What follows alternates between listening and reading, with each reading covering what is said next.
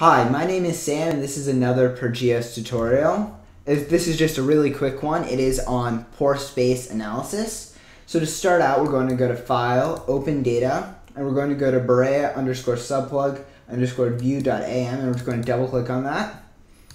And then we're going to go straight to the segmentation workspace. And we're going to go to the tool browser and we're going to just find the interactive overlay threshold. So our goal is just to select the pore space and none of the actual rock. So to do this, we're going to go down to about here. And as you can see, none of the rock is selected, but all the pore space is selected. So then we're going to go down here. First, we have to click apply. So we actually select it, then we click plus. There we go. Now you can see it's all that bluish shade. So next, we're going to measure the porosity using in the analysis workspace using the porosity tool. And we have the input image, and we're going to keep the interpretation as 3D. And we're just going to click apply. And as you see here, we can see the volume fraction that is pore space. So the next thing we're going to do is we're going to remove all the floating pores. So we're going to keep only the pore space that is connected to other pores. So to do this, we're going to apply a connected pore space analysis tool. I guess we're going to stay in the analysis workspace and we're going to do that. So we're going to go to Tools Browser and we're going to go search connected pore space, and we're going to just, the settings we can just leave the same, and we're just going to click apply. Then we're going to measure the porosity again.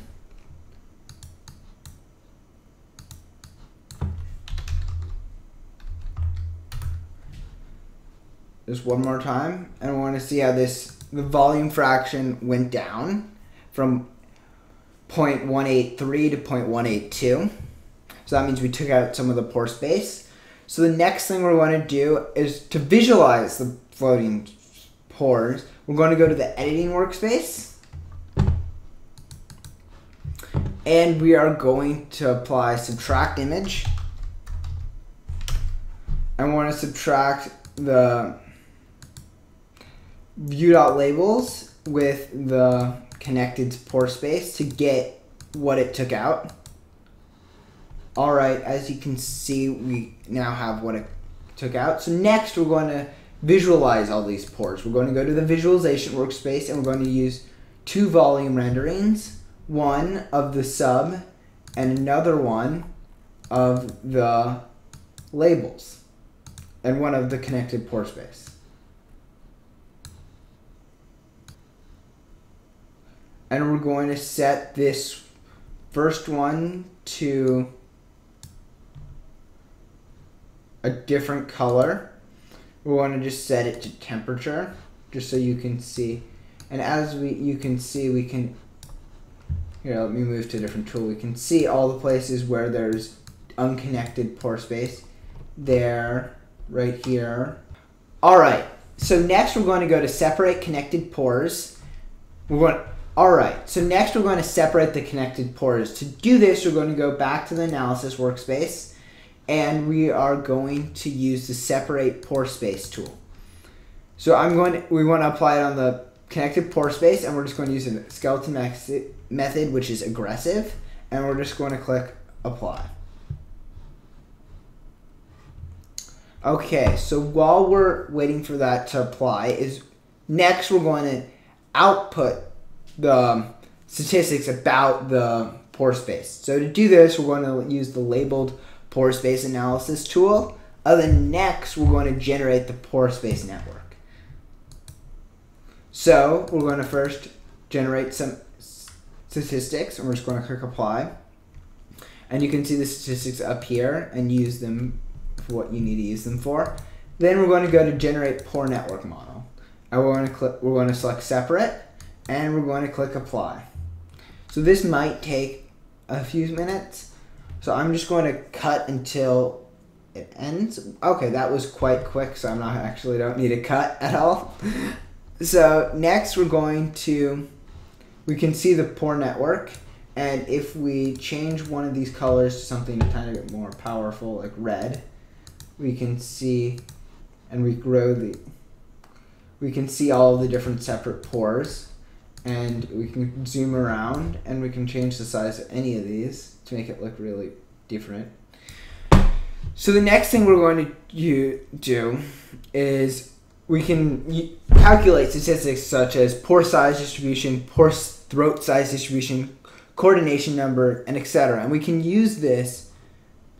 We're going to plot all these things using the histogram panel, which is right here. We're going to click on, and we're going, so we want to select PNM, and we're going to select volume. And we can just select many different ones. So I'm just going to select area, volume, X-chord, throat radius, and we're going to plot these on.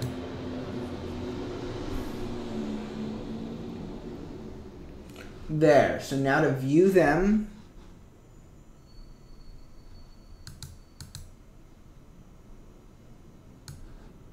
if we just drag it down, we can see all of these different ones and how they correlate. All right. So next, we're going to classify the pores using the sieve analysis tool, and that we can just do right here and just click search for sieve analysis, and we're going to click keep it all the same, and we're going to measure with the vault. We need to select a measure. Well, we need to select data too. So we're going to do separate, label source, and we're going to select volume 30, number of values. I think we're going to click 4 for this one, and we're just going to click apply. So you can change each of these values to be different places in it. And all right, thanks so much for watching this tutorial.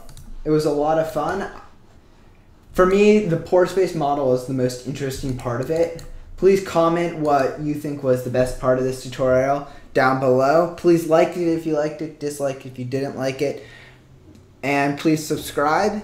Thanks so much, and have a nice